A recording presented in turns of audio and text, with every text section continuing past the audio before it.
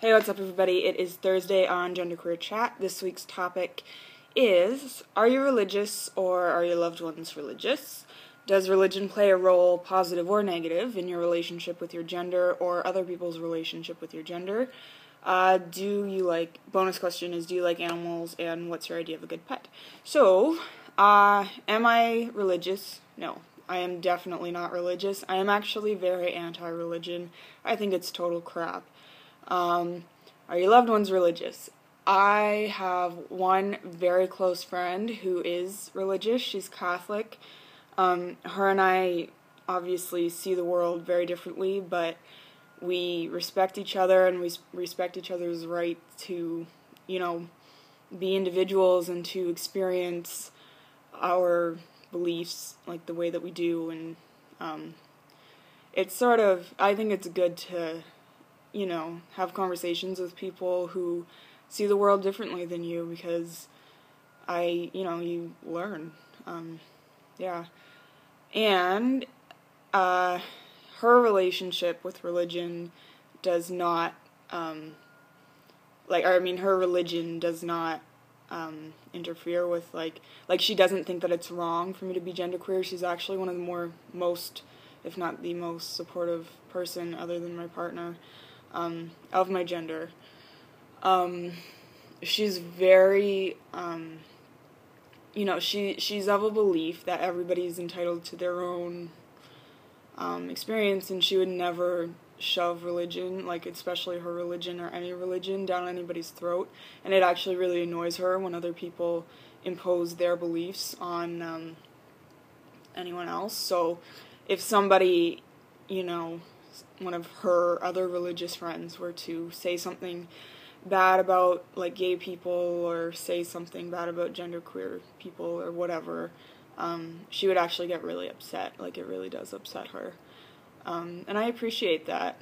And I think that that's what religion should be. It should be, a personal relationship that somebody, that an individual feels that they have with, whatever God or whatever it is that they believe in. It should be a personal thing. It shouldn't be something that anybody imposes on anybody else. So yeah, other people in my life, I think my grandmother, I know she goes to church and she's involved with her church. I haven't really ever talked to her much about religion, and I don't know, I haven't really talked to her much about gender either, so I don't really know what role that has. I think that she, was raised in a certain, she's of a certain age and was raised in a certain, time when there was a lot more difference between gender, male and female, than there is now. And she does tend to gender things. One really silly example is she got, at Christmas time, she gave my female cousin, and my sister and I these pink things. They're just these little things. They're kind of like stocking stuffer things, and they come out and it's like a back scratcher, but then you push it back together, it looks like a pen. But because they were pink, she only gave them to the girls, and she views me as a girl. And my male cousin was really jealous, and he was like, "What the hell? I want a back scratcher. What the hell? Why didn't I get one?" And she kind of laughed, "Oh, it's because it's pink. I'm not gonna give you a pink one." And he was like, "I don't care. I want one anyway." But I don't know. I don't think that has anything to do with her religion. I think that she just sees, she was raised in a gendered world, and she just sort of sees that stuff. I really don't think it has to do with religion, because she's very open-minded with other things, with,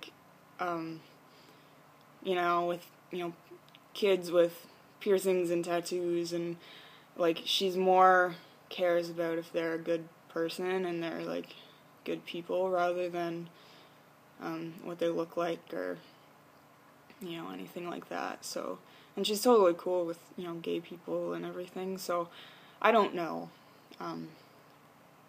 exactly how she feels about gender, but I don't think that it would have an effect, like religion in and of itself.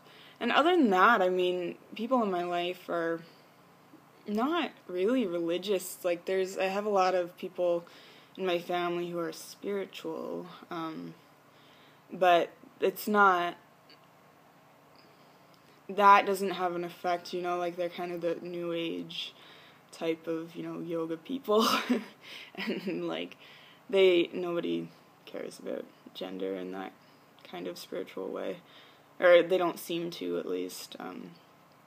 Yeah. So, yeah, bonus question, hold on.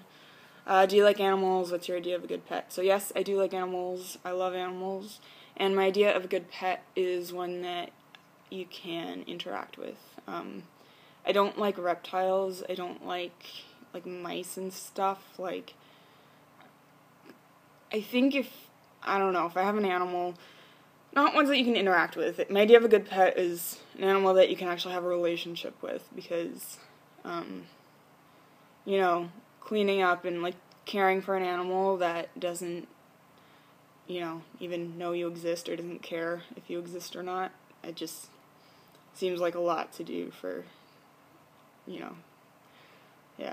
So, my idea of a good pet, like, I don't like reptiles. I don't understand people who keep, like, poisonous snakes. Or I was watching this thing on TV the other day where this guy had, like, I don't know, big lizards and stuff, and they, like, ate him, like, they bit him, and then he died, and they ate him, and it's creepy. Like, I don't understand why people have, dangerous animals as pets. But yeah, I have a dog. Yeah, he's cute. So yeah. Anyway, that's it, and I will hopefully see you guys next week. Yeah, bye.